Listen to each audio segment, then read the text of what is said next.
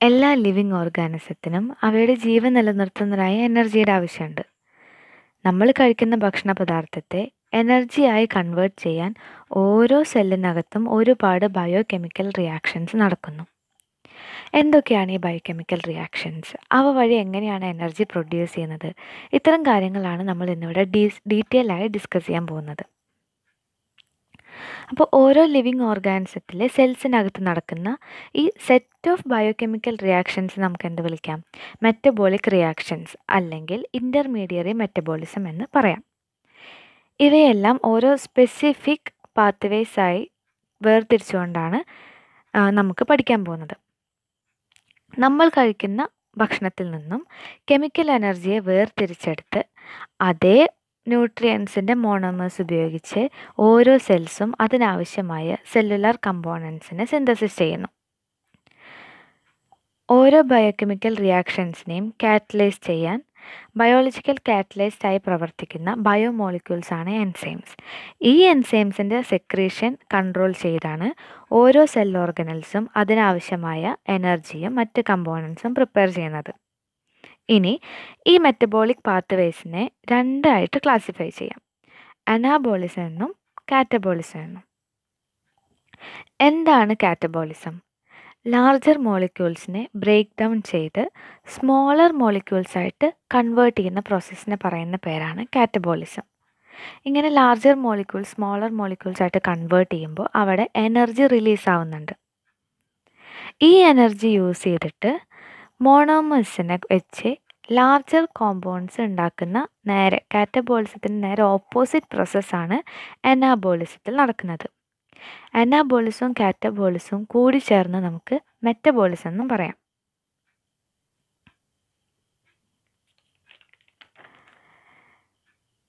നമ്മൾ കഴിക്കുന്ന ഭക്ഷണത്തിലടങ്ങിയ potential എനർജിയെ high energy compounds ആയ ATP, NADH, FADH2 എന്നിങ്ങനെ കൺവേർട്ട് ചെയ്യുന്നതാണ് ഈ റിയാക്ഷൻസിൻ്റെ മെയിൻ റോൾ. എന്താണ് ATPയുടെ full form? Adenosine try phosphate. Then NADHൻ്റെ full form എന്താണ്? Nicotinamide adenine dinucleotide. FADH2 flavin adenine dinucleotide. അപ്പോൾ ഇതൊക്കെയാണ് ഹൈ എനർജി ഫോസ്ഫേറ്റ്.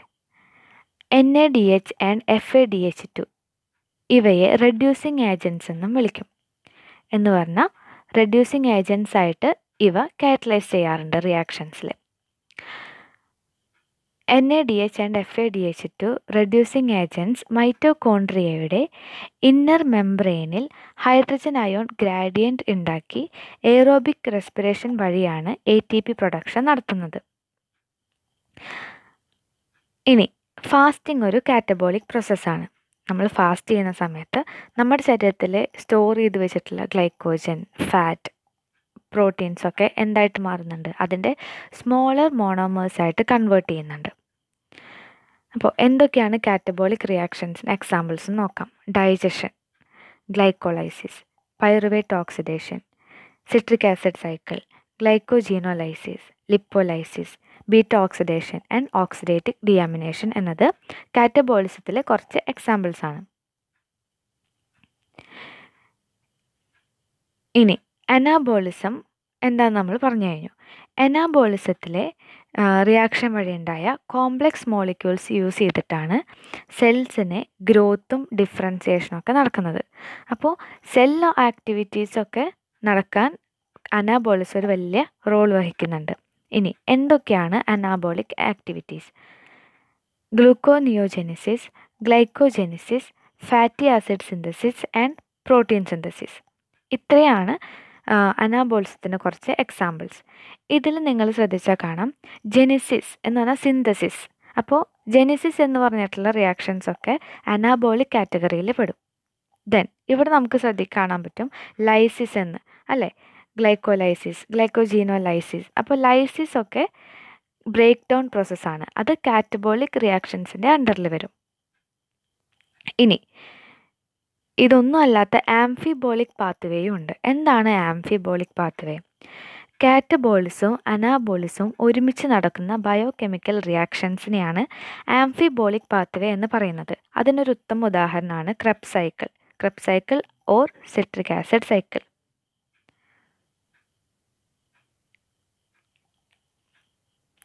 ഇനി ഫുഡിലടങ്ങിയ 3 ക്ലാസ് മൈക്രോ ന്യൂട്രിയൻസ് ആണ് കാർബോഹൈഡ്രേറ്റ്, ഫാറ്റ്സ് ആൻഡ് പ്രോട്ടീൻസ്. ഈ macro ന്യൂട്രിയൻസിനെ 4 different catabolic സ്റ്റേജിലൂടെ കടത്തിവിട്ടാണ് energy produce ചെയ്യുന്നത്. ആ 4 different stage of catabolic ആക്ടിവിറ്റിയാണ് digestion, acetyl Koya production, citric acid cycle and oxidative phosphorylation. ഇതിൽ digestion process detail ആയിട്ട് നമുക്ക് പഠിക്കാം. എന്താണ് ഡൈജഷൻ? ഭക്ഷണ പദാർത്ഥത്തിൽ അടങ്ങിയ കോംപ്ലക്സ് കാർബോഹൈഡ്രേറ്റ്, ഫാറ്റ് ആൻഡ് പ്രോട്ടീൻസിനെ അതിൻ്റെ സിംപിളറായിട്ടുള്ള മോണോമേഴ്സായി കൺവേർട്ട് ചെയ്യുന്ന കാറ്റബോളിക് പ്രോസസ്സാണ് ഡൈജഷൻ.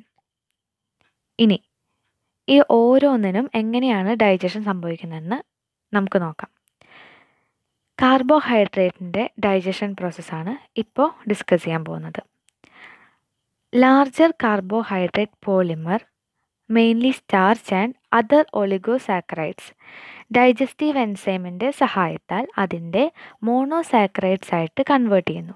അപ്പോൾ എന്താണ് സിമ്പിളായിട്ട് കാർബോഹൈഡ്രേറ്റിൻ്റെ ഡൈജഷൻ എന്ന് പറഞ്ഞാൽ, ലാർജർ കാർബോഹൈഡ്രേറ്റ് എന്ന് പറഞ്ഞാൽ കാർബോഹൈഡ്രേറ്റിൻ്റെ polymers, polysaccharides and ഒളിഗോസാക്കറൈഡ്സ്, monosaccharide, oligosaccharide and polysaccharide. ഇതാണ് കാർബോഹൈഡ്രേറ്റിൻ്റെ ക്ലാസിഫിക്കേഷൻ. അപ്പോൾ മോണോസാക്കറൈഡ് ആണ് അതിൻ്റെ ഏറ്റവും സിംപ്ലർ ആയിട്ടുള്ള കമ്പോണൻറ്റ്. ദെൻ ഒളിഗോസാക്കറൈഡ്സ് ആൻഡ് പോളിസാക്കറൈഡ് അതിൻ്റെ ഹയർ ലെവലാണ്. അപ്പോൾ ഹയർ ലെവലിലുള്ള കാർബോഹൈഡ്രേറ്റിന് സിംപ്ലർ ലെവലിലേക്ക് കൺവേർട്ട് ചെയ്യുന്ന പ്രോസസ്സാണ് ഡൈജഷൻ ഓഫ് കാർബോഹൈഡ്രേറ്റ്. ഇനി അതിലൊരുപാട് ഡൈജസ്റ്റീവ് എൻസൈംസ് ഇൻവോൾവ് ചെയ്യുന്നുണ്ട്. അമിലോസ് ആൻഡ് അമിലോപെക്റ്റിൻ എന്നീ മോളിക്യൂൾസ് ചേർന്നാണ് സ്റ്റാർച്ച് എന്ന പോളിമർ, കാർബോഹൈഡ്രേറ്റ് ആണ് സ്റ്റാർച്ച്, ഒരു പോളിസാക്കറൈഡ് ആണ്. അപ്പോൾ പോളിസാക്കറൈഡായ സ്റ്റാർച്ച് ഉണ്ടാക്കിയിട്ടുള്ളത് അമിലോസ് ആൻഡ് അമിലോപെക്റ്റിൻ എന്നീ മോളിക്യൂൾസ് ചേർന്നിട്ടാണ്. കാർബോഹൈഡ്രേറ്റ് ഡൈജഷൻ മൗത്ത് പാർട്ടിൽ തന്നെ സ്റ്റാർട്ട് ചെയ്യുന്നുണ്ട്. മൗത്തിൽ കാണപ്പെടുന്ന സലൈവയിൽ സലൈവറി അമിലേസ് എന്ന ഡൈജസ്റ്റീവ് എൻസൈം ധാരാളം അടങ്ങിയിട്ടുണ്ട്.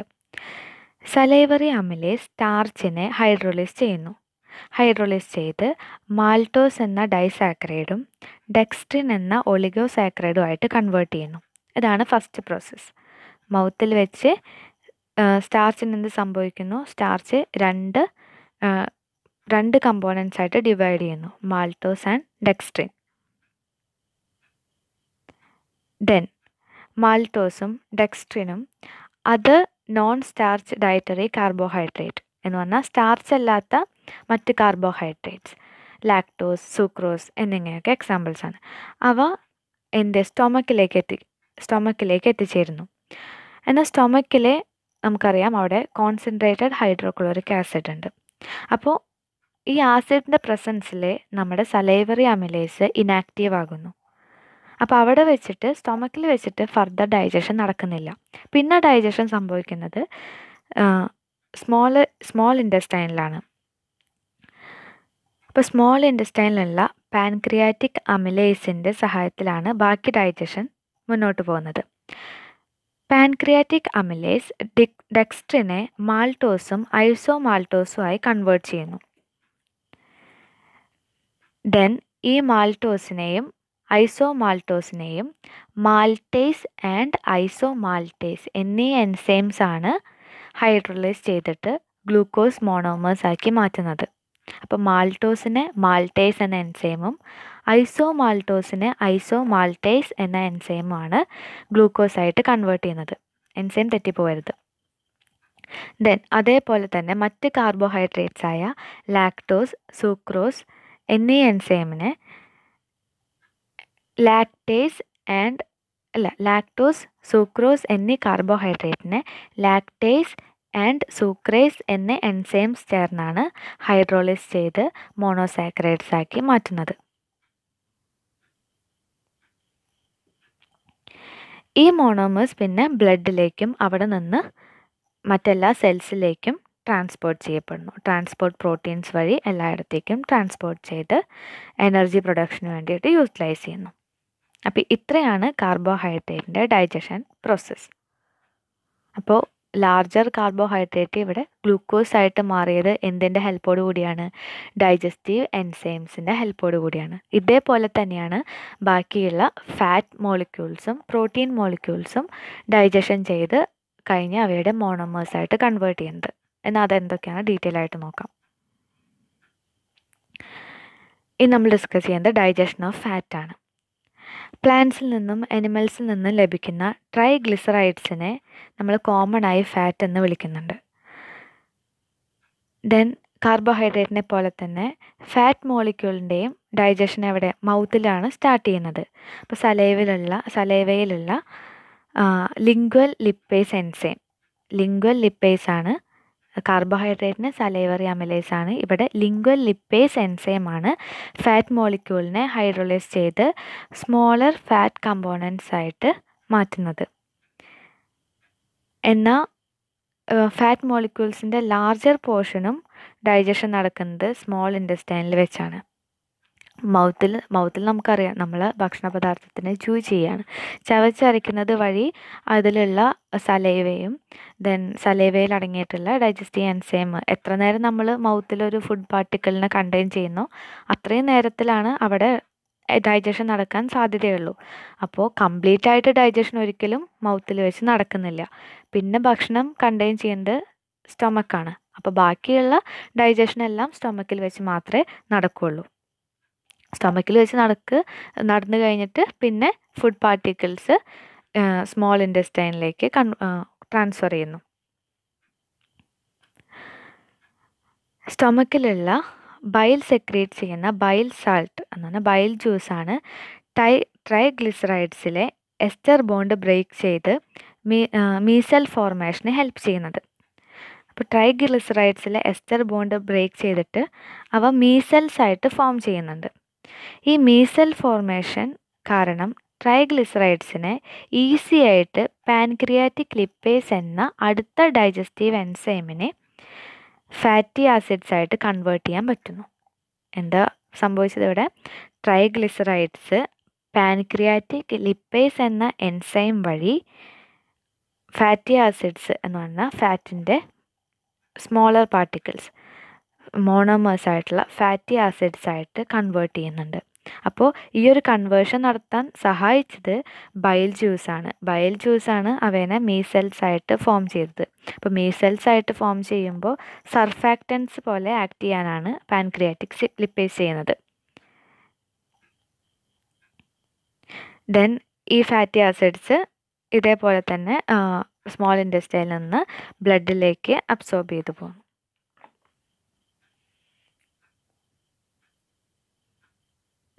അപ്പോൾ എമൾസിഫിക്കേഷൻ ഓഫ് ബൈൽ സാൾട്ട്സ് വഴിയാണ് എസ്റ്റർ ബോണ്ട് ബ്രേക്ക് ചെയ്തിട്ട് ട്രൈഗ്ലിസറൈഡ്സ് അതിൻ്റെ മീസൽ ഫോർമേഷൻ നടത്തുന്നത്. മീസൽ ഫോർമേഷൻ നടന്നു കഴിഞ്ഞാൽ പാൻക്രിയാറ്റിക് ലിപ്പേസ് അവയെ ബ്രേക്ക് ഡൗൺ ചെയ്ത് ഫാറ്റി ആസിഡ്സ് ആയിട്ട് കൺവേർട്ട് ചെയ്യുന്നു. അപ്പോൾ ഇത്രയും കാര്യങ്ങളാണ് ഫാറ്റിൻ്റെ ഡൈജഷൻ പ്രോസസ്സിൽ നടക്കുന്നത്. ഇനി എന്താണ് ഡൈജഷൻ ഓഫ് പ്രോട്ടീൻ എന്ന് നോക്കാം. ഫാറ്റിൻ്റെയും കാർബോഹൈഡ്രേറ്റിൻ്റെയും പോലെ പ്രോട്ടീൻസ് മൗത്ത് പാർട്ടിൽ വെച്ച് ഡൈജഷൻ നടക്കുന്നില്ല. പ്രോട്ടീൻസിൻ്റെ ഡൈജഷൻ സ്റ്റാർട്ട് ചെയ്യുന്നത് സ്റ്റൊമക്കിൽ വെച്ചാണ്. അപ്പോൾ സ്റ്റൊമക്കിലെ പെപ്സിനോജൻ എന്ന് പറഞ്ഞ എൻസൈം ഉണ്ട്. പ്രോട്ടീൻ ഡൈജഷന് എന്നാൽ പെപ്സിനോജന് പങ്കെടുക്കാൻ പറ്റില്ല ഡയറക്റ്റായിട്ട്, ബിക്കോസ് പെപ്സിനോജൻ ഇനാക്റ്റീവ് ആയിട്ടുള്ള ഫോമാണ്. അപ്പോൾ പെപ്സിനോജനെ ആക്റ്റീവ് ഫോം ആക്കിയിട്ടുള്ള പെപ്സിനാക്കി കൺവേർട്ട് ചെയ്യുന്നത് സ്റ്റൊമക്കിലുള്ള ഹൈഡ്രോക്ലോറിക് ആസിഡാണ്. പെപ്സിനോജനെ ആക്റ്റീവ് പെപ്സിനാക്കി മാറ്റിയതിന് ശേഷം പ്രോട്ടീൻസിലെ പെപ്സിൻ ആക്ട് ചെയ്ത് പ്രോട്ടീൻസിനെ സ്മോളർ പെപ്റ്റൈഡ്സ് ആക്കിയിട്ട് കൺവേർട്ട് ചെയ്യുന്നു. ഈ സ്മോളർ പെപ്റ്റൈഡ്സ് ആക്കി കൺവേർട്ട് ചെയ്തതിന് ശേഷം സ്റ്റൊമക്കിൽ നിന്ന് സ്മോൾ ഇൻറ്റസ്റ്റൈനിലേക്ക് ട്രാൻസ്പോർട്ട് ചെയ്യുന്നു. സ്മോൾ ഇൻറ്റസ്റ്റൈനിലുള്ള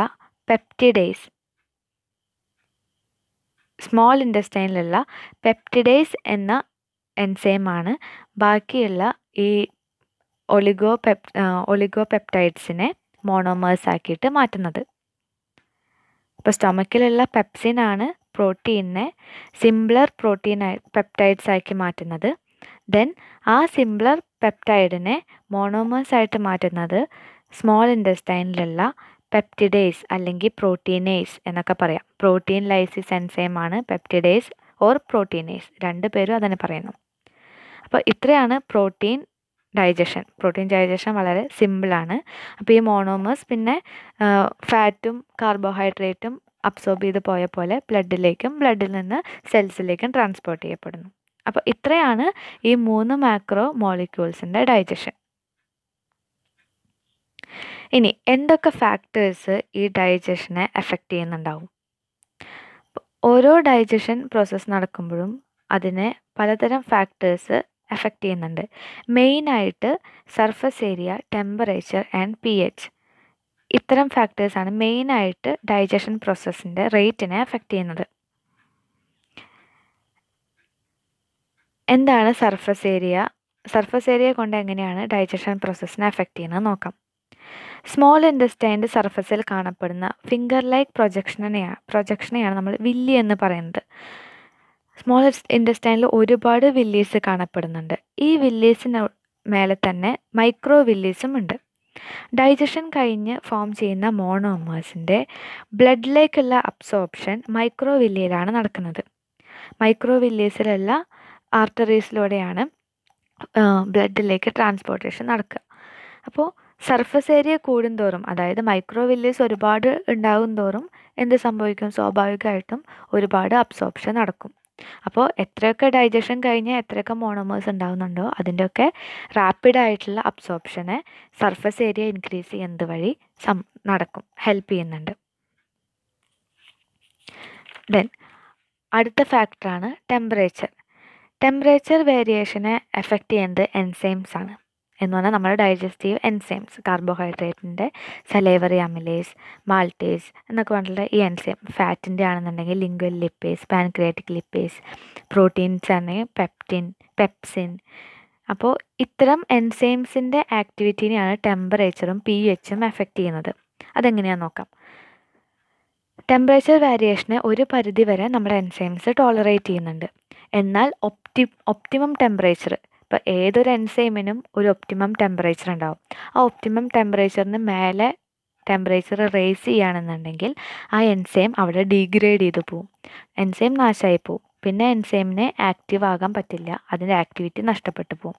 അപ്പോൾ ഒരു എക്സാമ്പിൾ പറയുകയാണെങ്കിൽ salivary അമിലേസിൻ്റെ optimum temperature 40 degree Celsius ആണ്. നമ്മുടെ normal body temperature 37 degree Celsius ആണ്. അപ്പോൾ ഫീവർ കണ്ടീഷൻ ഒരു 39 വരെ നമുക്ക് ടോളറേറ്റ് ചെയ്യാൻ പറ്റും. പാരസെറ്റമോളൊക്കെ കഴിച്ച് നമുക്ക് ബോഡി ടെമ്പറേച്ചർ മെയിൻറ്റെയിൻ ചെയ്യാൻ പറ്റും. എന്നാൽ 39നേക്കാൾ കൂടുകയാണെന്നുണ്ടെങ്കിൽ അത് ഡേഞ്ചറസ് ആയിട്ടുള്ള കണ്ടീഷൻസ് ആണ്. 40 ഒക്കെ ആകുമ്പോൾ ബ്രെയിൻ ഡാമേജ് വരെ സംഭവിക്കും. അപ്പോൾ എന്നാൽ പോലും സലേവറി അമിലേസിനെ 40 ഡിഗ്രി സെൽഷ്യസ് ആണ് ഒപ്റ്റിമം ടെമ്പറേച്ചർ. ആ ഒരു ടെമ്പറേച്ചറിലും സ്റ്റാർച്ചിൻ്റെ ഡിഗ്രഡേഷൻ നടത്താൻ പറ്റും. എന്നാൽ അതിനേക്കാൾ കൂടുതലാവുകയാണെങ്കിൽ കാർബോഹൈഡ്രേറ്റ് ഡൈജഷൻ അവിടെ നടക്കില്ല. കാരണം ഈ ഒരു എൻസൈം അവിടെ ഡീഗ്രേഡ് ചെയ്ത് പോകും. ദെൻ ടെമ്പറേച്ചറിനെ പോലെ തന്നെ സെയിം അതേ ഫീച്ചേഴ്സ് ഉള്ളൊരു ഫാക്ടറാണ് pH എന്ന് പറഞ്ഞാൽ ഒപ്റ്റിമം pHനേക്കാൾ ഒരുപാട് ഹൈ ലെവലുള്ളതോ ഒരുപാട് ലോ ലെവലോ ആയിട്ടുണ്ടെങ്കിൽ എൻസൈംസിന് അതിൻ്റെ ആക്ടിവിറ്റി നഷ്ടപ്പെടും. ഓരോ എൻസൈമിനും സ്പെസിഫിക് ആയിട്ടുള്ള pH ഉണ്ടാവും. ഇപ്പം നമ്മുടെ ബ്ലഡിൻ്റെ pH എന്ന് പറഞ്ഞാൽ 7.4 ആണ്. അപ്പോൾ ഓരോ എൻസൈമിന് നമ്മുടെ സലൈവറി എൻസൈംസിൻ്റെ pH എന്ന് പറഞ്ഞിട്ടുണ്ടെങ്കിൽ 6 or 7 ആണ് അറൗണ്ട്. അതിനേക്കാൾ ഒരുപാട് കുറവോ ഒരുപാട് കൂടുതലോ ആയ ഈ എൻസൈം അവിടെ ഇനാക്റ്റീവ് ആവും. അപ്പോൾ അവിടെ ഡൈജഷൻ നടക്കില്ല. അപ്പോൾ ഇത്തരം കാര്യങ്ങൾ ഡൈജഷൻ്റെ റേറ്റിനെ ബാധിക്കും. നമ്മൾ ഇന്നിവിടെ ഡിസ്കസ് ചെയ്തത് എന്താണ് മെറ്റബോളിസം വഴി എങ്ങനെയാണ് എനർജി പ്രൊഡ്യൂസ് ചെയ്യാൻ സാധിക്കുന്നത് എന്നതിൻ്റെയൊക്കെ ഒരു ഇൻട്രൊഡക്ഷൻ, അതിൻ്റെയൊക്കെ ഒരു തുടക്കം മാത്രമേ ആയിട്ടുള്ളൂ. ഇനി ഓരോ പാത്വേസൊക്കെ അടുത്ത ക്ലാസ്സിൽ ഡീറ്റെയിൽ ആയിട്ട് നോക്കാം.